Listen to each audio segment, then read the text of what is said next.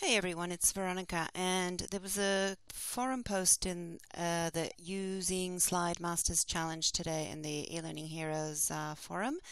And this user, Mary, she would like to import quiz questions from an Excel file, but she wants them to come through as with the styles and the colors and the sizes that she wants for them to have. So I'm going to show you a few things, Mary, that you can do to make that happen. So what would happen is if you were to insert your question slides from your Excel sheet, so you would go here to import questions from file, and I've got one there ready to go, so I'm going to import that. And there's my two questions that I have in the file. I'll import them. And once those have come through, you can see that they look basically the default colors and sizes and fonts that were in my file, because this is just a new file that I've opened up and it's all the default colors.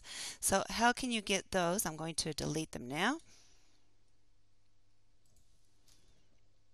How can you get those to come through with a button color that you want and possibly a different font and things like that? So before you import any questions, just create one question, just any random question, into your file, like I've created this one here.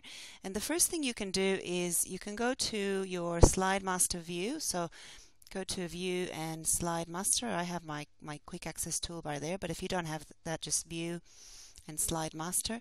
And if you watched any of the videos from Matt before, you'll know a little bit about how to work with Slide Masters. But if you scroll down, you can see that this is a layout, a question layout.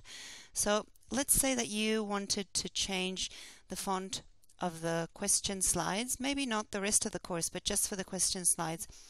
You can do that just like you would any other text box. So go up to your fonts and select a different one. So let's pick a very different one just so it's quite noticeable. And maybe I'm going to change the font for my question options as well. And I'm going to pick another crazy one. Okay, maybe this one, and I would like this to be a little bit bigger. So I'm going to make them a little bit bigger. And I'm going to make this one also a little bit bigger. This is just so you can see what happens when you import your questions. So, and let's say that I want the questions to be, the options to be over on this side or anything like that. You can just customize this however you like. In addition to that, you can also, if you wanted to, maybe you wanted to change the format, the background color, you want to use a picture, you want to use a color. So I'm just going to choose a color here. So that's going to be basically the format of my question slides when I do end up inserting them from anywhere, from a Excel spreadsheet or just making new questions. And I'm just going to close out of that. The other thing is that Mary mentioned was the button color there. So you can see that this is just the default blue that you see so often. And here we go. I'm just gonna, there we go. So I've just applied that layout that we created, and you can see that the fonts are changed to what I changed them in the master, and these options have moved over to this side. It doesn't look great, but it's just to show you how it works. So to change that color in the button, I'm just going to bring over this article from the eLearning Heroes website, and this article is about working with theme colors in Storyline 2. And if we scroll down a little bit, it'll tell us right here, it tells us what the different colors in the color theme do. So it tells us here that the accent 1 color is the default fill color for shapes, captions, check marks in checkbox style 0, and dots in radio button styles 1 and 2. So I'm just going to get rid of that now. And as you can see, this color blue is indeed this accent 1 color. That's the wrong thing that I'm looking at there, but radio fill, it's that accent 1 color that we are using, and that's the one. There we go. So what you can do to change that, you can actually do, really you can do one of two things. You can change the color in your color scheme. So here I'm working with the default color scheme, but let's say that I change this accent 1 to a purple.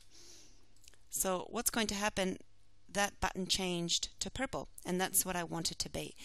So if you change the color theme, the buttons will come through in that color. But the other thing that you can do here in the radio button design tabs, you can see that there are different types of buttons that you can use, and the one that's there is just the default one.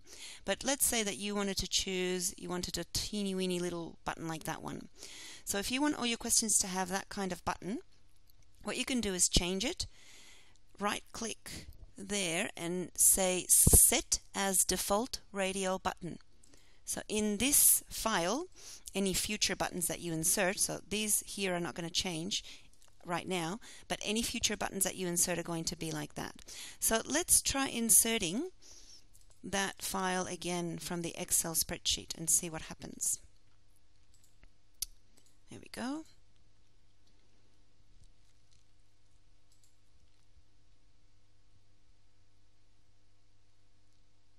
So there we go. I've got my 2 questions, and as you can see, they are exactly the format that I just created using the slide master, and changing the font and the background color and the position of the options.